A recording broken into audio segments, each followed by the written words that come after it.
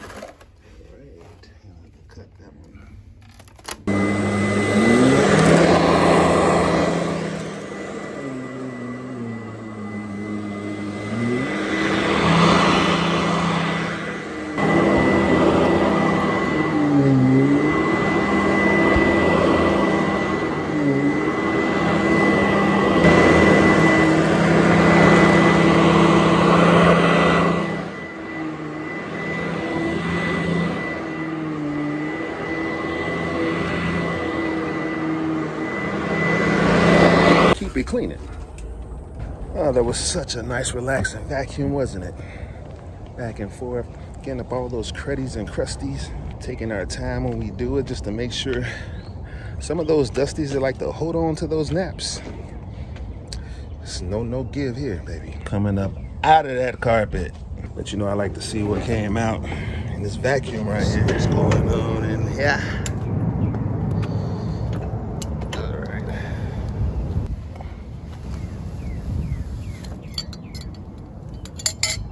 This how dirt be looking in the vacuum. Carpet didn't even look like it had all that in there. But we know if there's a dog, there's a dog in the carpet, for sure. Let's go in. All right, that's enough.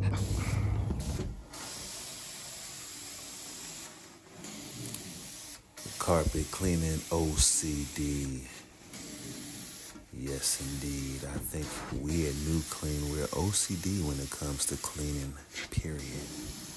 Meaning, we have an obsessive compulsive disorder when it comes to cleaning.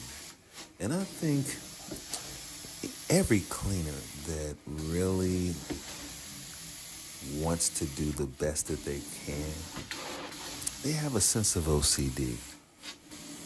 Come on, cleaners, y'all know what I'm talking about. I know there's some more OCD cleaners out there. I see y'all. When you see that little speck on the floor, and that little speck is really bothering you to the point where you're really feeling a way about it. Yeah. But that brings the best out, right? So you got two types. You got some cleaners that might say, hey, you're not going to be able to get everything out of the floor or out of the carpet or out of the rug, right? And who can kind of argue with that? That's kind of makes sense, right? Like it's kind of like, okay, no one's perfect.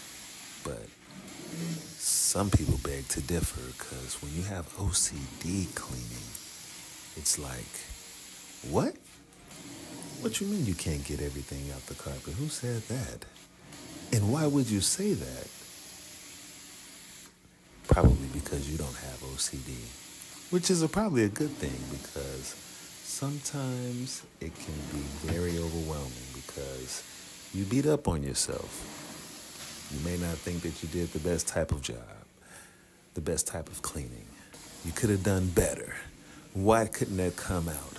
What is that streak right there for? OCD. But guess what? There's a good thing about that. You know when an OCD cleaner comes in, you can sit back and relax and expect to have and see a new clean result. OCD cleaning. We're going to keep it that way. Hey, cleaners, have you ever been out in the public, in a store or a restaurant, when your personal time and looked at the floor and you said, hey, I can make these floors look clean. They should let me clean it. And you do that a lot, right? On your personal time. Couldn't that be obsessive? Compulsive? How long have you spent time trying to get a stain out that you knew wasn't gonna get out? Long time, right? Compulsive. And finally, the disorder part. It's when you blame yourself for a stain that didn't come out. Or you say, hey, I could have did a better job than that. Did I do a good job? I don't think I did. I think it could have been a lot better. And everyone else says, hey, man, you did a great job. That's the disorder. What y'all think?